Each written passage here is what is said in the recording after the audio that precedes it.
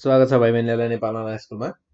हामीहरुले ट्रान्सफर्मेसनको कुरा गरिरहेका थियौं। यसमा ट्रान्सफर्मेसनसँग रिलेटेड हामीहरुले लङ क्वेशन्सहरु, सोधिने क्वेशन्सहरुको बारेमा कुरा गरिरहेका थियौं। जुन क्रममा हामीहरुले 10 वटा टाइपको फर्स्ट टाइपको कुरा गर्दा हामीहरुले के भनेका थियौं भने 10 वटा टाइपको क्वेशनहरु हामीहरु डिस्कस गर्नेछौं भनेर भनेका थियौं। सो आज हामी फाइनली 10th टाइपको क्वेशनहरु डिस्कस गर्न गइरहेका छौं र यो 10th टाइपको क्वेशनहरुमा हामीहरुलाई अब यसमा 2073 मा पनि 73 मा पनि सोधेको छ यसबाट क्वेशन र 2070 मा सोधेको थियो त्यो भन्दा पहिले र त्यो भन्दा पहिले भनेको हामीहरु 2067 मा पनि सोधेको थियो र 2072 मा पनि सोधेको थियो। सो हामीहरु सबै क्वेशनहरुलाई डिस्कस गर्ने छौं।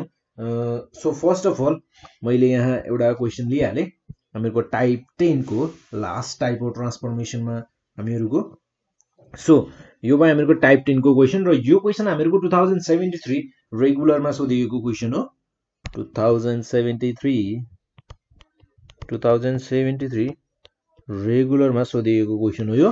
सो हामीहरुलाई यहाँ क्वेशनले के भनेको छ भने एउटा एल भन्ने भर्टेक्स छ जसको कोअर्डिनेट गिभन छ हामीलाई 2,2 र त्यसपछि ओ छ 6,2, भी छ 7,4 एन्ड ई छ हामीहरुको 3,4 are the vertices of a parallel LOVE love. हामीहरुको parallel ग्रामको नाम दिइएको छ लभ LOVE।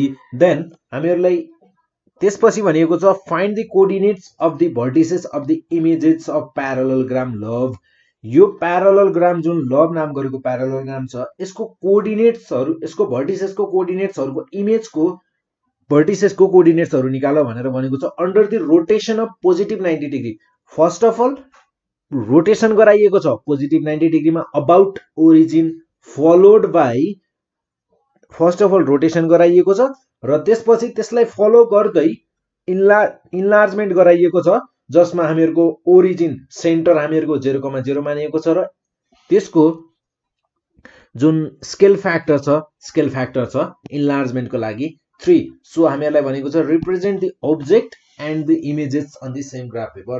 यसको ऑब्जेक्ट र फर्स्ट अफ अल हामीहरुलाई गिभन भर्टिसेसबाट हामीले एउटा ऑब्जेक्ट निकाल्न सक्छौं, प्यारलल ग्रामको एउटा इमेज निकाल्न सक्छौं।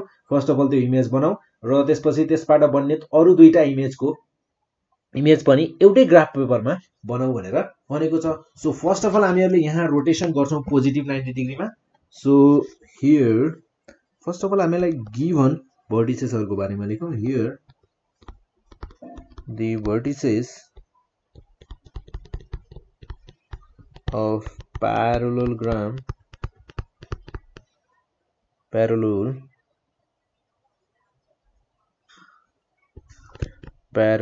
here the vertices of parallel gram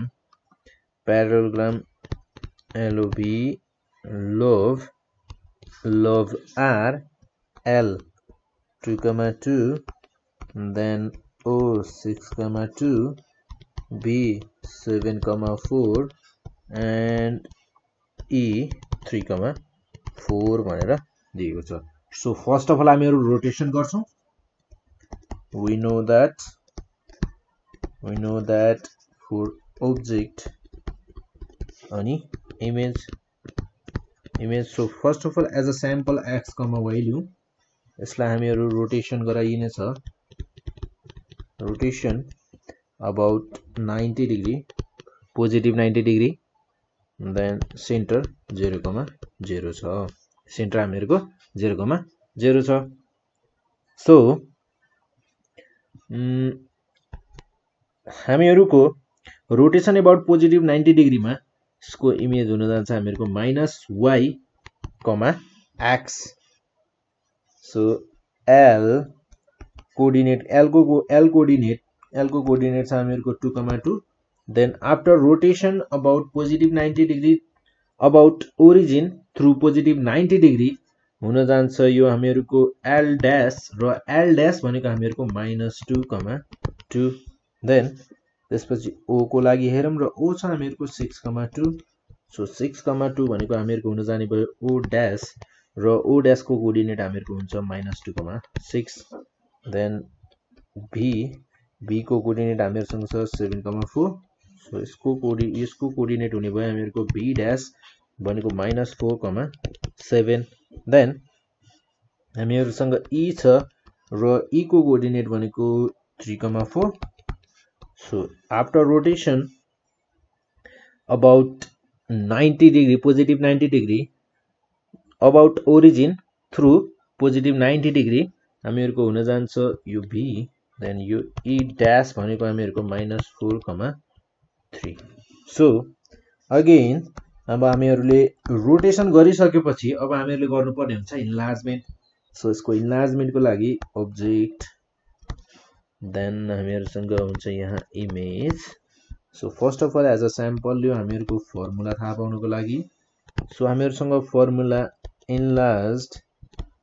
इन्लार्ज्ड गर्नको लागि by 3 scale factor 3 about origin यो हुन जान्छ हामीहरुको 3x, 3y. So हामीहरुको l dash भनेको हामीहरुसँग छ -2,2, देन -2,2 भनेको हुने भयो हामीहरुको l डबल ड्याश र यो हुने भयो हामीहरुको -6,6. देन हैन त -2 6 o dash हामीहरुसँग छ यहाँ -2,6 र यो हुने भयो हामीहरुको o डबल ड्याश भनेको -6,-18 sorry -6,18 plus 18. So b dash भनेको हामीहरुसँग छ -4,7, देन b डबल ड्याश भनेको हामीहरुको हुन जान्छ -12,21. देन हामीहरुसँग छ e dash र e dash भनेको -4,3. सो e डबल ड्याश भनेको हुन्छ हामीहरुको -12,9.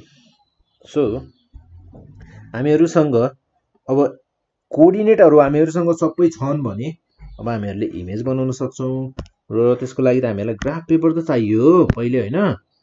सो ग्राफ पेपर को लागि सो यो भयो हामीहरुको ग्राफ पेपर. एन्ड देन हामीलाई कोअर्डिनेट्स पनि चाहियो हैन, कोअर्डिनेट्स पनि त बनाउनु पर्यो र यो भयो हामीहरुको कोअर्डिनेट. देन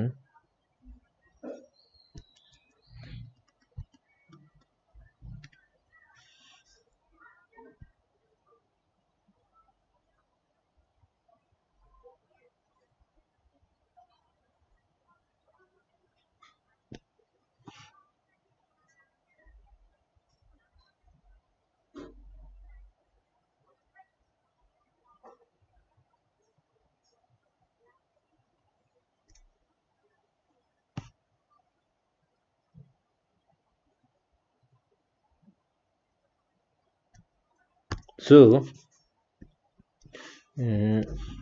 यो भयो हामीहरुको x एक्सिस, देन यो भयो हामीहरुको y एक्सिस.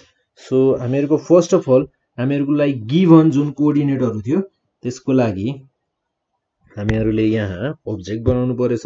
हामीहरुको त्यहाँबाट भन्छ ऑब्जेक्ट र ऑब्जेक्ट को कोअर्डिनेटहरु छ हामीहरुको 2,2 l, यो भयो हामीहरुको l 2,2, देन o छ हामीहरुसँग 6,2, यो भयो हामीहरुको 6,2, देन हामीहरुसँग छ 7,4, b भनेको छ 7,4 र e भनेको छ हामीहरुसँग 3,4, यो भयो हामीहरुको e भनेको 3,4. सो हामीहरुको ऑब्जेक्ट प्यारालेलोग्राम बनाऊ फर्स्ट अफ अल. सो हामीहरुको यहाँ छ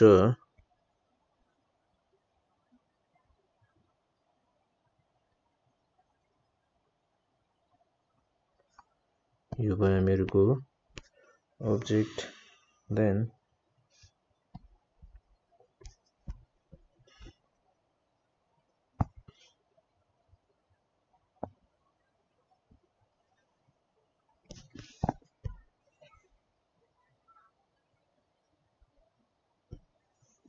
सो यो भयो हामीहरुको ऑब्जेक्ट प्यारालेलोग्राम जुन ऑब्जेक्ट थियो. सो अब यसपछि हामीहरुको आफ्टर रोटेसन यो प्यारालेलोग्राम LOVE parallelogram after rotation through positive 90 degree कस्तो भन्छ हेरौँ है -2, 2 L dash -2, 2 L dash -2, 2 then O dash -2, 6 1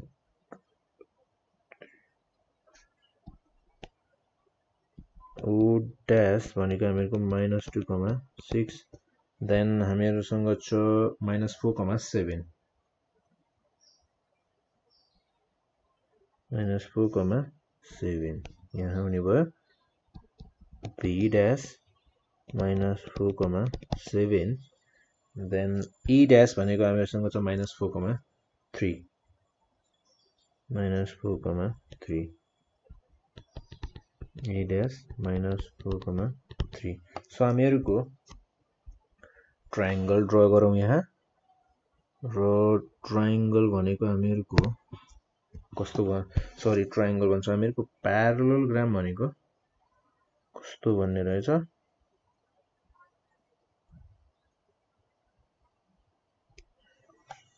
then यो हामीहरुको OB र हामीहरुको LE दुईटा लाइन प्यारालल हुने भए त्यसैगरी हामीहरुको यहाँ BE लाइन र B साइड र OL साइड प्यारालल हुने भयो हैन त सो यो भयो हामीहरुको इमेज आफ्टर रोटेसन गरिसकेपछि यस्तो इमेज हुने भयो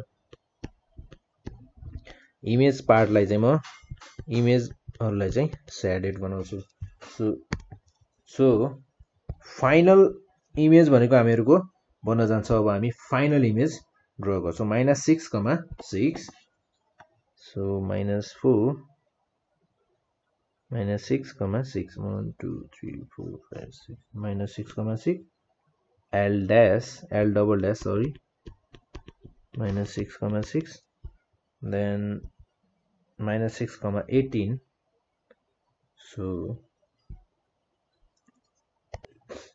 हामीहरुको -6, 18 हैन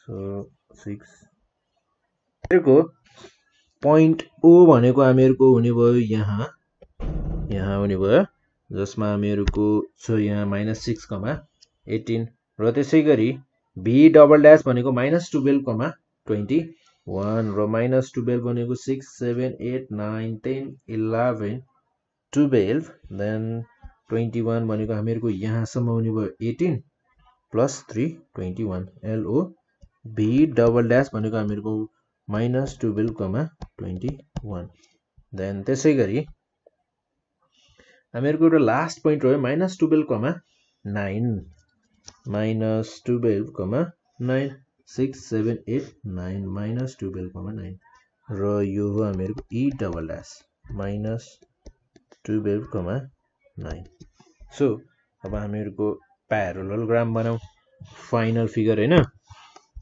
सो यो भयो हामीहरुको OL साइड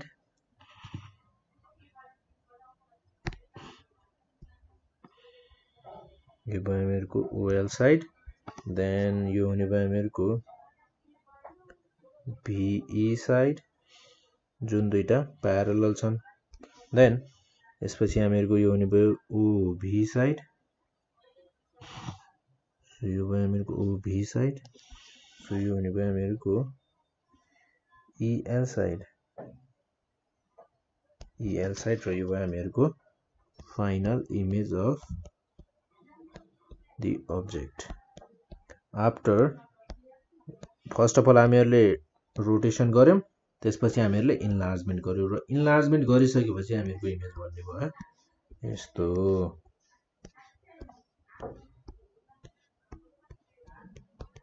र हामीहरुको यहाँबाट हामीहरु एउटा कुरा के विचार गर्न सक्छौं भने जस्तै मेरो जुन OL लाइन छ नि यो OL लाइनले मैले यो OL लाइनलाई मैले के गरेको त मैले O भन्ने पोइन्टलाई 90 डिग्री पोजिटिभ 90 डिग्रीमा रोटेसन गराएको हो कि हैन। सो यदि मैले यो लाइनमा